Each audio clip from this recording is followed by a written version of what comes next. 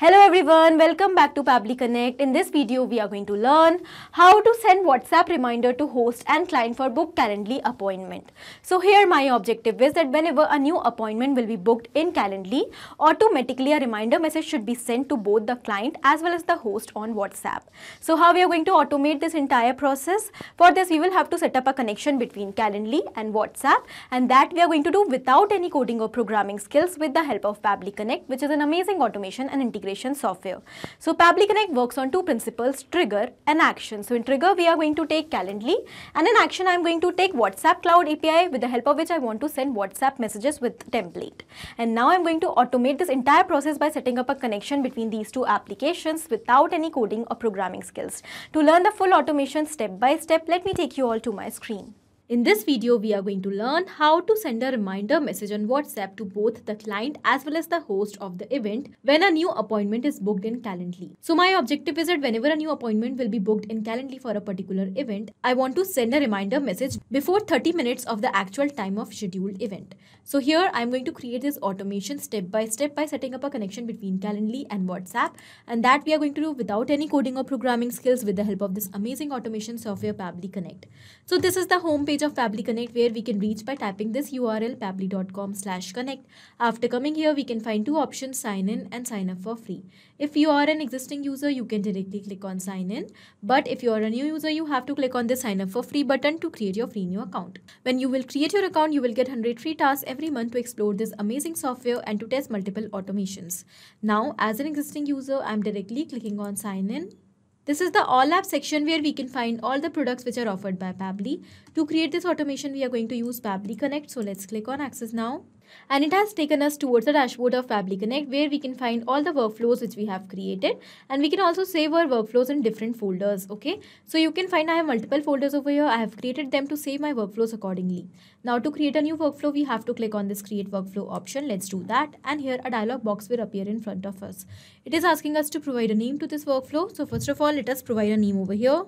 Send reminder message on WhatsApp for Calendly appointment. Now after giving the name, here I'm going to select the folder in which I want to save this workflow. So I want to save this workflow in this WhatsApp marketing automation folder. Let's click on create. As we have run that, we can find that two windows are open in front of us. So as I told you that Pabbly Connect works on trigger and actions. So these are trigger and action. So as I already told you that Pabbly Connect works on these two principles, trigger and action.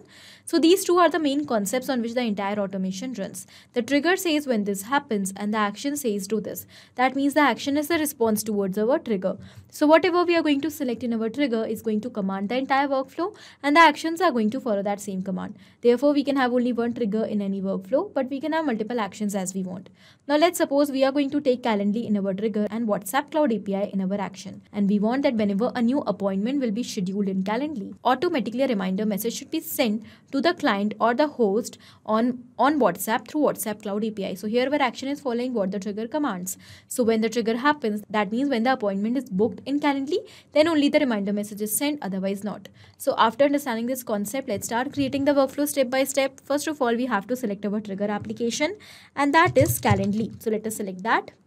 And now we have to select the trigger event. So trigger event is the event on the happening of which the workflow is going to trigger or start. So invitee created user will be our trigger event over here. So whenever an invitee will be created, that means whenever a booking will be scheduled in Calendly, the response will be captured here in Pabbly Connect, and automatically with that response, the workflow will get trigger. Let's click on connect, and now we'll go with add new connection to build a new connection with Calendly account. Now after clicking on add new connection, let's click on connect with Calendly. And here we can find that the connection is done easily and automatically. So our authorization has become successful. You can find that I was already logged into my Calendly account. Therefore, the authorization has become successful very easily. And now Calendly is successfully connected with Pabbly Connect. So let's move further. Here we have to select the organization name, which is already selected, and the username as well.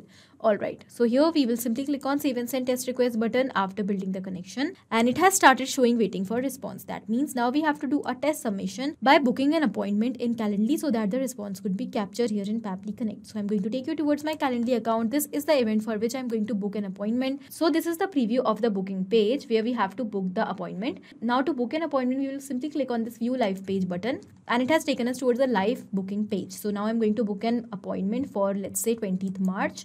Of 10:30 a.m. And now we have to enter the details of the invitee to create the bookings. Let's say the name of the invitee is Dummy and the last name is user. I have entered the email and now I'm going to enter the phone number. So after entering all the details, let's click on schedule event button. And the booking is scheduled for the event Pabbly Connect from 10:30 a.m. to 11 a.m. Wednesday, March 20, 2024 for Indian Standard Time. So now let's go back towards Pabbly Connect, and here we can find that we have already received the response here in Pabbly Connect along with all the details. Alright, the email of the invitee, the first name, last name, as well as the full name and the phone number of the invitee here. Along with all these details, we have also received some other details, that is start and the end time. Now we will move towards our further steps to send reminder to the client as well as to the host. So here I want to send the reminder to the client as well as the host just before 30 minutes of the actual time of the meeting. Okay, for that what I'm going to do, I will apply delay over here. So basically with the help of delay, I'm going to delay this workflow until the time I want to send the reminder.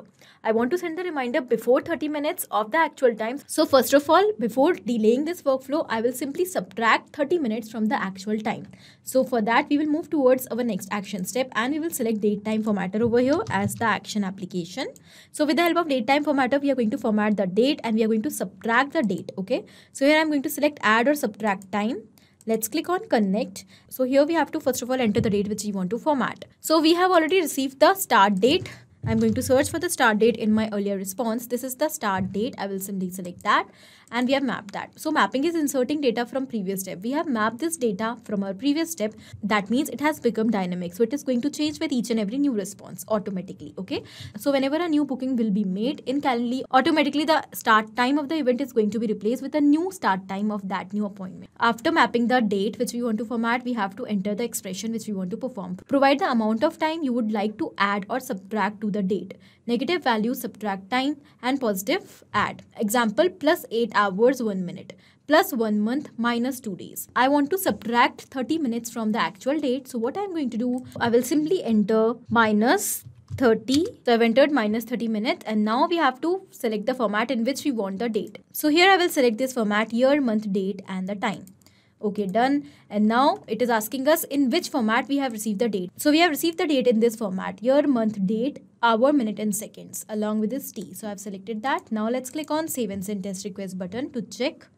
And we can find that yes, here we have received the response and this is in the UTC format. So to delay the workflow, we have to use UTC format over there. Okay, let's click on this add action step button. And now here I'm going to select delay. So with the help of delay, now we are going to finally delay the workflow. Here we are going to select add delay time as our action event and we'll click on connect. Now we have two options, delay for and delay until. So if you want to delay a workflow for 5 or 2 minutes or for 2 hours, then you will select delay for option over here. But here in our case, because we want to delay this workflow until the scheduled time, but before 30 minutes. For that, what we will do, we will simply select delay until. And here we have to enter the delay date until when we want to delay this workflow. So it is given that you have to enter UTC format only in the date and time. So we have already formatted the date and we have also subtracted 30 minutes from the actual time. So we will simply map this date which we have formatted. Let's click on save and send test request button. And here we can find that it is given that the workflow is delayed until this particular date, that is 20th March 2024, 4:30 in the UTC format. Okay, that means 10 o'clock. So we have the appointment from 10:30. So this workflow is delayed until 10 o'clock of 20th March. Okay, now let's click on this add action step button, and because we want to send WhatsApp message to both the client as well as the host, we will move further. So now after delaying the workflow, we will move further. Okay, so let's Okay, now here I want to add one more condition in this workflow, that it might happen that an invitee can cancel the booking. Okay, in that case, I do not want to send the reminder to that invitee who has cancelled the booking. So for adding that condition in our workflow, we have to apply a filter. So what we will do, we will simply apply a filter condition over here, that if in case the invitee will cancel the booking, then this workflow should stop here only. For that, we will have to get the details of the event and the invitee from Calendly. Let's click on this add action step button and we will simply select Calendly over here in the action application once again. And here the action event will be get an event. Okay, let's click on connect. And now from the given options, we will go with the existing connection only, as we have already built a connection with Calendly account. We will simply click on save, and with this, we can find that Calendly is successfully connected with Pabbly Connect. Now we have to provide the event ID so that we will be able to get the details of the event as well as the invitee. So for getting this event ID, we will have to add one more action step over here, and that will be text formatter by Pabbly. So here you can find that we have already received the event ID in our earlier response. But this event ID is along with the URL. So we have to fetch out this event ID from this URL. For that, we will split this URL. And for doing that, we have to apply text formatter by Pabbly over here. Let's click on text formatter. And we have to select the action event that will be split text. So we will simply split the URL and find out the ID. Let's click on connect. And now we have to select the text which we want to split. So I will simply map the URL which we have already received, resource event URL. Let us select that and done. Now we have to enter the value which we want to use as a separator. Here I want to separate this entire URL with the help of this slash. So I will enter slash over here as the separator. Now I will select the segment index as all. In the response, I want all the segment of this entire URL. Let's click on save and send test request button, and here we can find that we have received the response. In the response, we have also received the ID. So we will simply map the ID here in event ID field of Calendly. So this is the ID. We have selected that and done. Let's click on save and send test request button.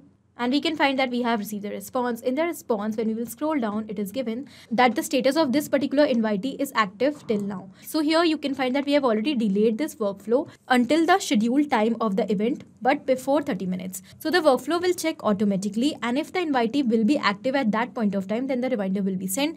But in case if in between the invitee has cancelled the booking, then automatically this workflow will stop here when we will apply the filter condition. So let's apply the filter condition by clicking on this add action step button.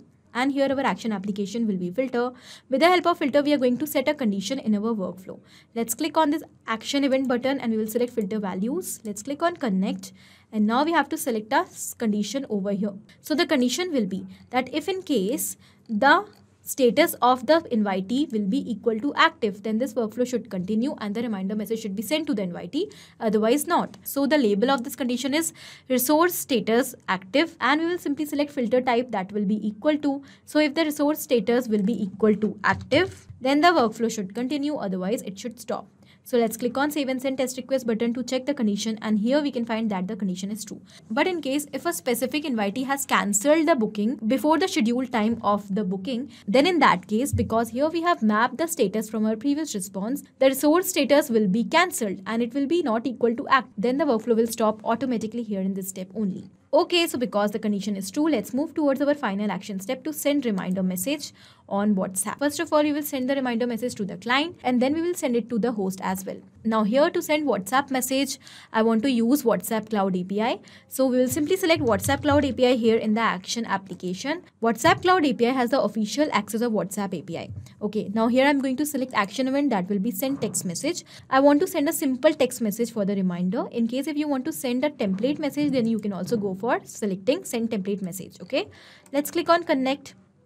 Now from the given options, I'm going to select add new connection to build a new connection with WhatsApp Cloud API account. And here we have to enter 3 details: token, phone number ID, and WhatsApp business account ID. To find all these details, you have to first of all set up your WhatsApp Cloud API account, and then you will find all these details under Metaphor Developers. So this is app dashboard of WhatsApp Cloud API under Metaphor Developers. Now from the left side, we can find the option of API setup. Here we will find all the details. So first of all, let us copy this token. We will paste it over here. The next is phone number ID. Let's copy the phone number ID as well. And we will paste it over here, and at last we will copy the business account ID as well. Let's paste it over here and done. In the same manner, you have to find all the details. Let's click on save. And we can find that WhatsApp Cloud API account is successfully connected with Pabbly Connect.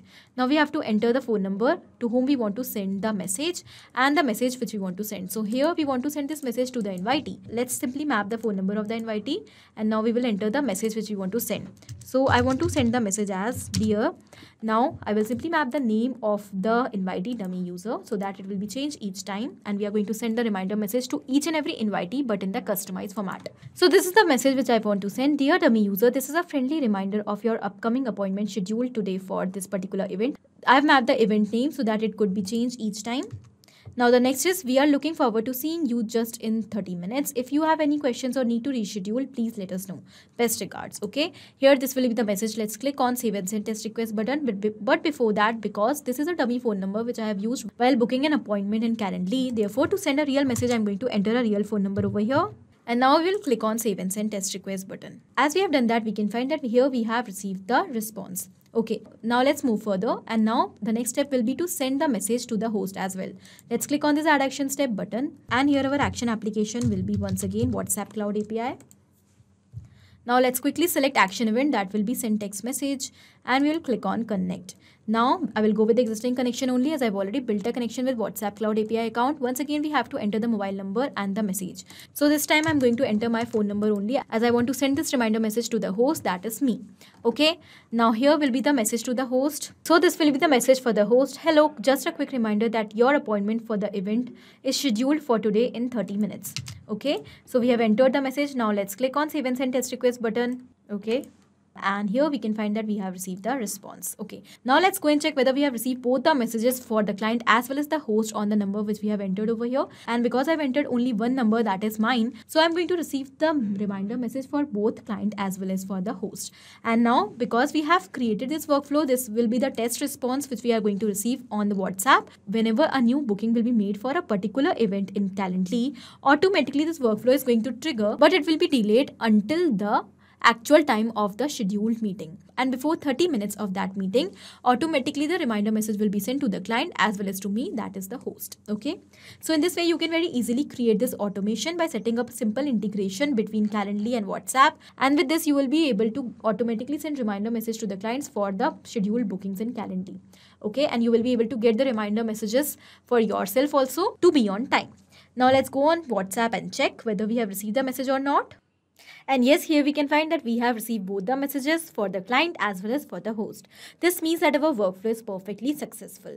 Okay, so this was it in this video. I hope this was helpful for you. Thank you for watching. Not only these applications, but you can integrate many other applications by using Pabbly Connect. Now, if you have any doubt, you can directly reach out to us at support@pabbly.com. If you want to ask any query, you can reach out to us at forum.pabbly.com. And if you want to ask any pricing related issue, then you can directly reach out to the website given over here. Now, if you find this video helpful in any way, do not forget to share it with your friends. And also, please like our videos and subscribe our channel to learn more such automations.